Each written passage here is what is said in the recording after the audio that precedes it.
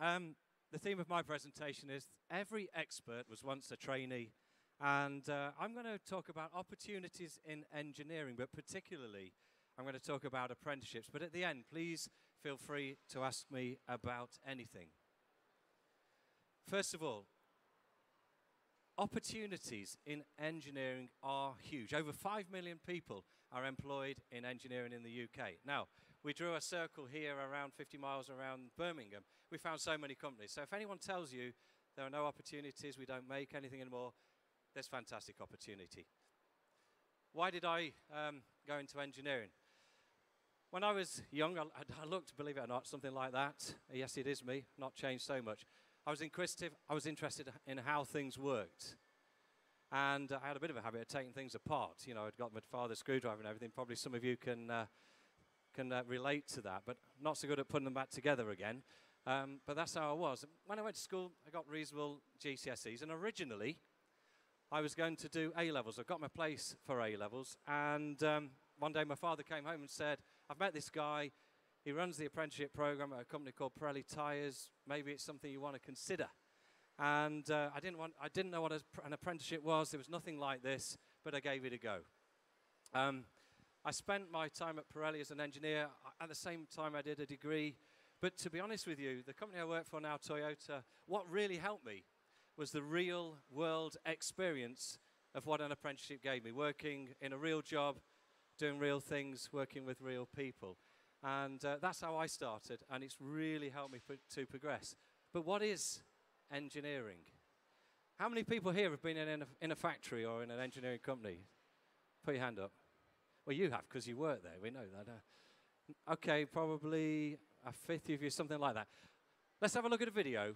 We're going to show you a car made in about 1 minute. But what I want you to do is imagine the kind of skills or the kind of systems or the kind of technologies that we're using, and then imagine how we'd get those in our career.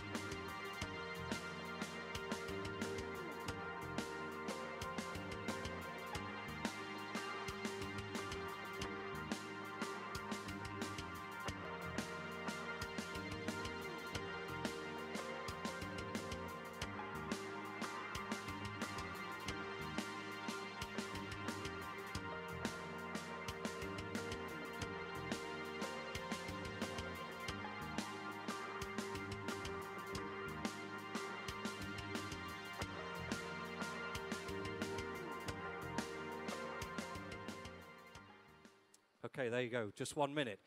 But in reality, in our factory, we are producing a vehicle every 66 seconds. So if you saw the level of technology in there, the press machines, the size of a house, the robots, and if you imagine the kinds of techniques and skills we're required to maintain that operation, then we need welding, we need electronic skill, we need machining, fluid power, sensors, electrical wire, computers, and so on.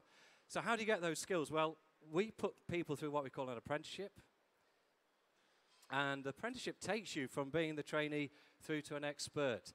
It gives you practical hands-on experience. You can earn at the same time as you learn. You can convert theory into practice, and you're going to be an asset to any organization. But additionally, and importantly, the characteristic of an apprentice is someone who's got a passion for engineering, highly committed, team worker, challenge, and a problem solver. So what does an apprenticeship program look like? Well, an advanced apprenticeship is usually 3 or 4 years. You can enter as a school leaver. We do have a number of people who also enter after A-level. The minimum requirements for a company like ours are 4 GCSEs, maths, English, science, plus one other, C or above. And you'll spend time in a training center. We're going to show you some of that in a moment on video. And then you get to grow throughout your career as an apprentice and work in the factory with more experienced people than yourself who can safely teach you how to craft your skills. at the end of the 3rd or 4th year, you become a maintenance technician. But I think it's better we show you what it looks like in reality. So you're going to see some real apprentices who today are doing their apprenticeship on the next video. Hi, my name's Liam. I've been trained on pneumatics, which includes safe operation and isolation of the equipment, designing the circuits and choosing the correct components such as speed control valves, and also building cascade circuits. Here is an example of a cascade circuit that I built earlier.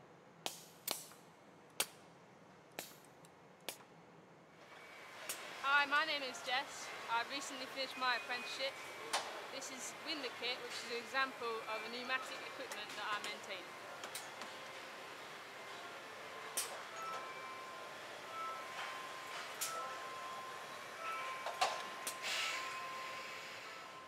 Hi, my name is Marco.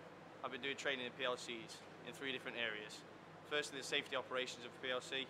Secondly, we've got the simple arithmetic. And thirdly, ladder logic to control a sequence of operations.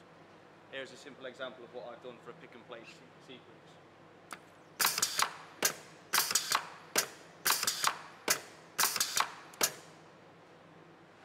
Hi, my name's Dan. I've recently finished my apprenticeship. The shell body lifter is an example of PLC equipment I maintain.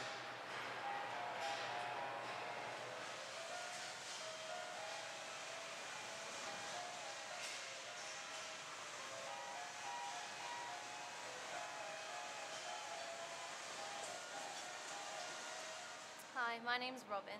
I've been trained in robot teaching, which includes safe entry into a robot cell, the basic motions of a robot, and how to record and teach a basic program. This is a program that I've made earlier.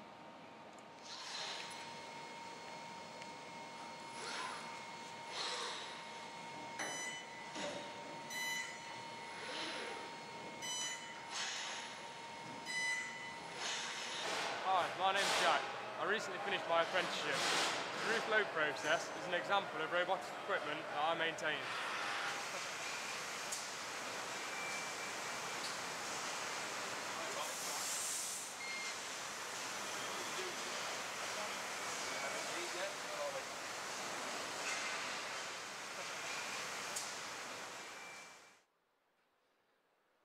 And our appreciation for that video from Burton and South Derbyshire College, who helped us put it together.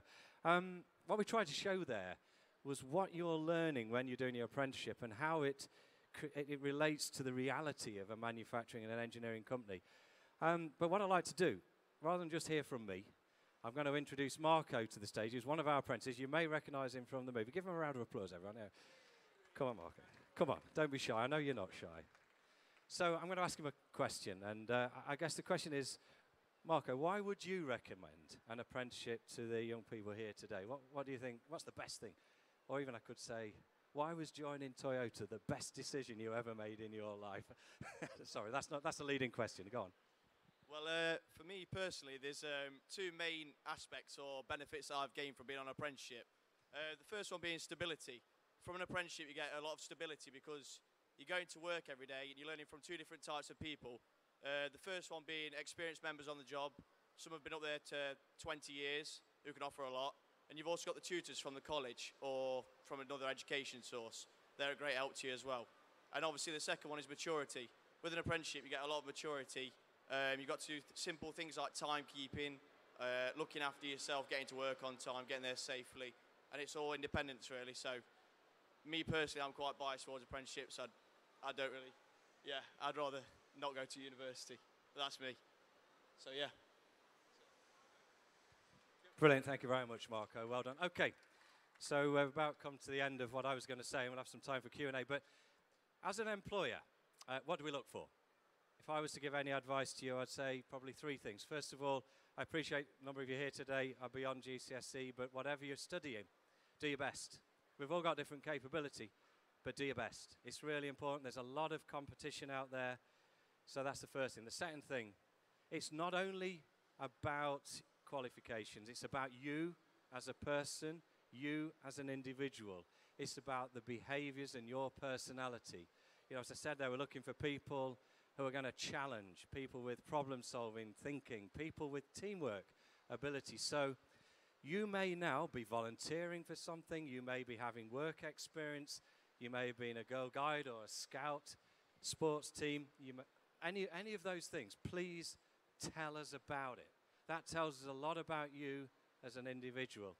Thirdly, when you apply for an apprenticeship, of course, there's going to be an interview process. And how are you going to make sure you're not forgotten? You've got to be remembered. Now, bring portfolios of work, bring examples. When I went to my first interview for my apprenticeship, one of my interests was making kind of electronic gadgets and things, so I took a couple of carrier bags fulls of my project. That steered the interview. That was the point of interest for the company that I applied to. So, to date, you've heard from Marco personally, you've seen a number of our apprentices on the screen, you've heard about my journey. I guess the question is, what's going to be your journey? Consider apprenticeship. Your journey has no limit. It's a fantastic opportunity. So thank you very much for giving me your time.